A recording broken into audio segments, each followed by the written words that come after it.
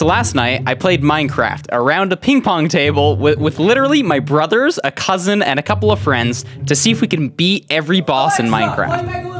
Why are they not? They have to explode. We actually did this last month, and it was so much fun that we decided to do it again. Now, I only have screenshots of the last time we did it, but this time I recorded. The world spawn was actually pretty terrible. It was in the middle of a desert, so I wasn't even sprinting in an attempt to conserve food. And deserts aren't great, but there were some hay bales. So me and my brother got a couple hay blocks. He's the one in the panda skin, and I made a stack of bread. I gave him half of my bread, though, and met up with Nathan, and also gave him half my bread, so I was down to 20. There wasn't really a plan going in other than kill all of the bosses, so I figured I'd start by getting some iron. Me and Nathan found a water cave, and I was the first person to find diamonds. In fact, I found the second, third, fourth, and fifth patch of diamonds. Unfortunately for me, I literally had 0 sticks, so I couldn't make any tools with the diamond. It's kind of funny. I have 24 diamonds sitting in my hotbar, and I can't do anything with them. And the bad thing is we spawned in a desert, so even if I go to the surface, there's no guarantee I would get wood. I remember saying to everybody around the table, I need a mine shaft or something, and I kid you not, a minute later,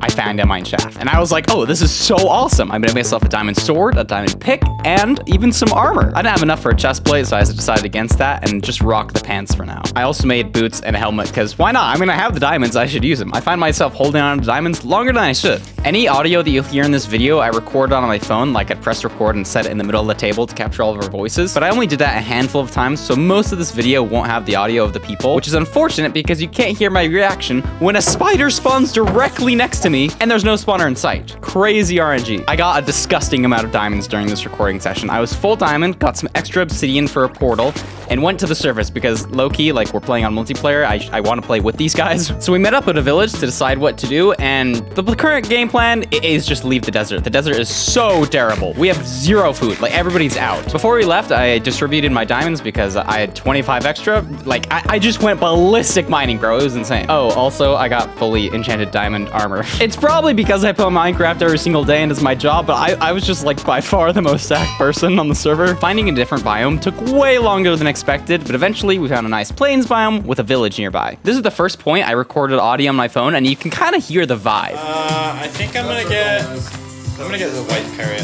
Those things are cool. The village was mainly a hub for us all. I got some extra food, but we really needed to start thinking about how to get ender pearls to beat the game. My youngest brother Spencer said this. Anyone have emeralds? I need 4. Our strategy was to buy ender pearls from villagers. I ran into another problem though. Legit just a box. Yeah. Does that sound good? Oh my gosh, it's so laggy. We weren't planning to make an SMP or anything, but we did build a house just to have a spot to come back to while killing all the bosses. What do you want to make the floor out of, Garrett? Whatever. We can do cobblestone that night. With the floor finished, we finally moved to the nether. Oh, we also reset our spawn points in the corner. It's like a little sleepover spot, because we definitely don't want to be dying and walking all the way back here. It wasn't the best spawn. There were massive cliffs everywhere and not a clear sight to the fortress, but I did get a reading on my pie chart, so I knew it had to be close. I met up with the panda skin guy again. This is my older brother, and we traveled through a basalt delta until we found a fortress. Here you'll see me pointing under a giant arch of basalt, the fortress. It was just barely visible, but that's enough to know where it is, so I started mining a tunnel towards it. Oh, also, this is kind of insane. We were planning to do this without cheats, but in the bottom left, you'll see my older brother teleported himself to coordinates and then fell to his death. Basically, he didn't know cheats were on. He was trying to tell the other people where the fortress is and somehow teleported himself and died. I don't know if that made a lot of sense, but we restarted the server because we didn't want to have cheats on, and eventually my brother made it back. How many do you have, Parker? I've got 4 rods. Probably not that many. Yeah, right there. I have 2. How am I on fire? Holy! Oh, this is not good. This is not good. Oh my gosh. Oh, here, take the scaffold. Take the scaffold. Oh my gosh. I have to eat it. I have to eat it. Oh, Jaden, get behind blocks! Oh my God. After a couple minutes in the nether fortress, we met up with 2 other nether explorers, but by this point we had enough blaze rods, so me and Jaden headed out while the other 2 stayed at the fortress. Honestly, I don't really know what they were doing there. Back at base, all we needed were ender pearls, which we'd get through villager trading, so I needed to mine a lot of wood. I went to the enchanting table though and found a surprise. Oh my gosh. Holy. You can get, what? sharpness is a default enchant on an axe now. The villager trading was pretty boring, but I do have this unintentional time lapse when I went to go get water. I think it's kind of funny. That's my youngest brother leading a villager slowly backwards. Somebody got a goat horn, which is kind of sick. Still have no clue where they saw a goat. But I threw my first eye of ender and we were off to the stronghold. Along the way, we saw an armadillo, which was actually really sick. I wanted to test if they took damage while curled up in a ball. And yeah, accidentally murdered that guy. Sorry. Once I found the right chunk, I dug straight down into the stronghold. That was pretty simple. But while digging down, let's take note of this clip. I dig into a cave. There's a ton of mobs around me, so I'm like, I'll just put a block above my head. That way I'm not gonna die. But when I get into the stronghold, they're like, you know, put some water at the bottom and I'll jump down. I'm like, okay, water's at the bottom, but there's like a block in the way. Instantly, my friend dies. He jumped before I gave him that information, and he just splattered down that dirt block. So that was probably a terrible experience for Nathan, because he had to run all the way back here. But we did find the portal room, and one of my really good friends growing up, Isaac, didn't have a Minecraft account, so he was using my alt account, Parker2. And I think it's kind of cool. He's doing like a speed portal here, so I kind of just sat and watched to see how he'd do it.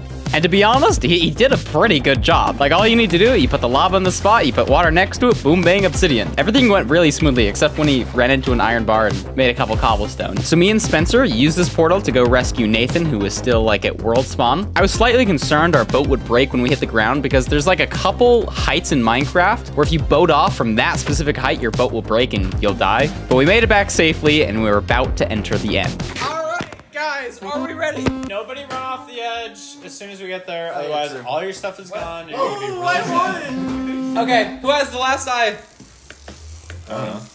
Nobody. Wait. No! No! Wait, play it! Isaac! Enter the end! The end fight had begun, and since I don't want to get copyright striked, turn on the remix.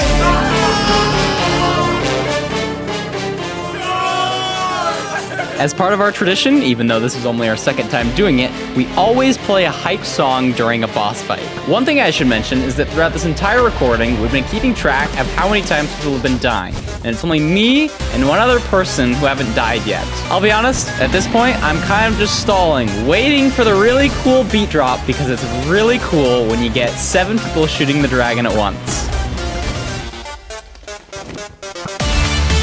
I know it sounds silly, but I don't think I've ever had this many people hitting the dragon at once. We were stun locking it in place with all of the damage being dealt. I had power 2 on my bow. It's not like we had crazy damage, but we had the numbers. This dragon didn't stand a chance. Zero cycle! Wait, is the portal? Oh, the end screen's different. That's right. Well, yeah, just go through. We have our bed spawn, so it's fine. Yo, that's insane. What? That looks sick. I'll be honest, immediately after killing the dragon, we were not very efficient at killing the other 3 bosses. Like, I went mining for a bit to get anvils, did some enchanting, walked around. Everybody kind of dispersed after the ender dragon kill, so it took a while to get us all to group back up, because the next boss was the warden, and we need all the help we can get. Ladies and gentlemen, are you ready? Aye, aye, Captain! For the warden! Have we got the potions? Potions master? Yeah, I've got 3. Nobody, I repeat, nobody put lava in the hole. Hop in. Okay, I'm in. Coleman, no, don't throw it on our heads. Throw it on your feet.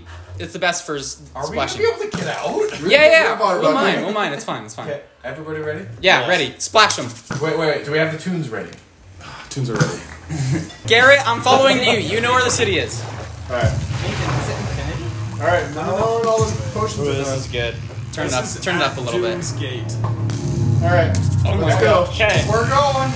Oh, my vision is in effect. All right. Ouch. Go, ladies and gentlemen, go.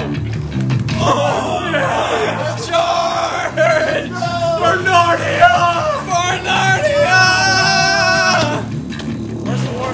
Where is it? Where? Okay, following. Where's Trevor? Where's Trevor? He's around. Go!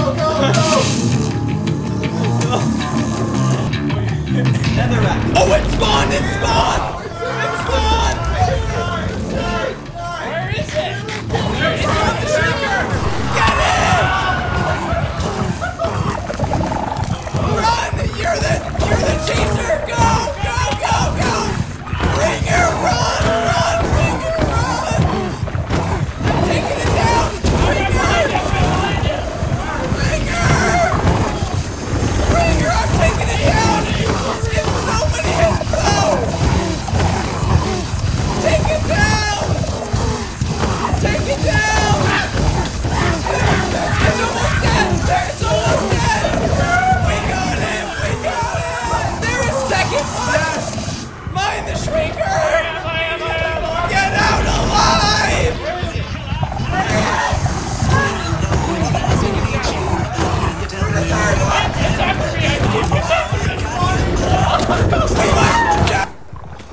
I still can't believe that actually happened. I had full diamond with a prot 4-piece. People were dropping like flies. This had now turned into a gear salvation mission. We might need to retreat, guys. I'm gonna be honest.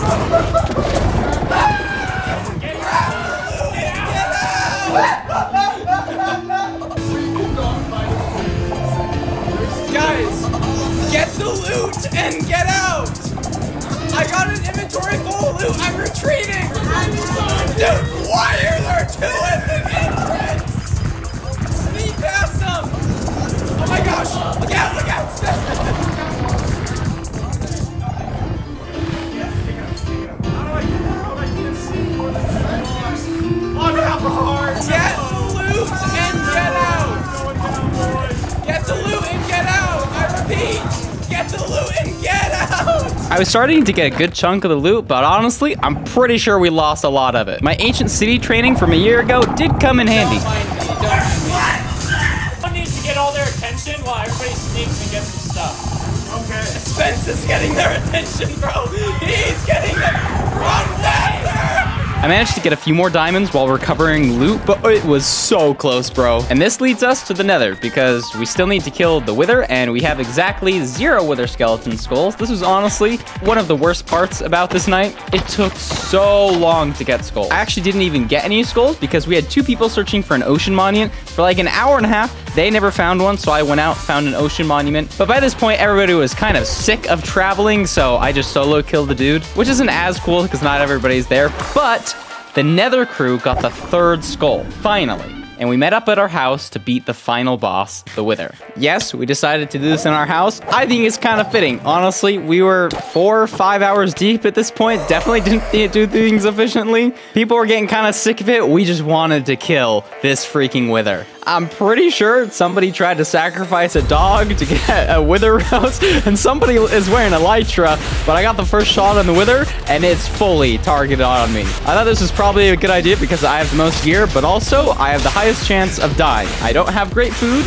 The wither is constantly barraging me. It's not looking good. Coleman has already withered away. Oh yeah, just withered away. And I just got tapped with the wither effect. Now, I don't think bread can out heal it, so I know I'm slowly going to die. This bread, it's not healing me all the way. Good news, the wither is past half health. It's now in manual mode, so we have to hit it. But I don't really want to turn on it because I'm pretty sure I'm gonna die. People are dying left and right though. I'm on 1.5 hearts, so I eat my final piece of bread and turn on it.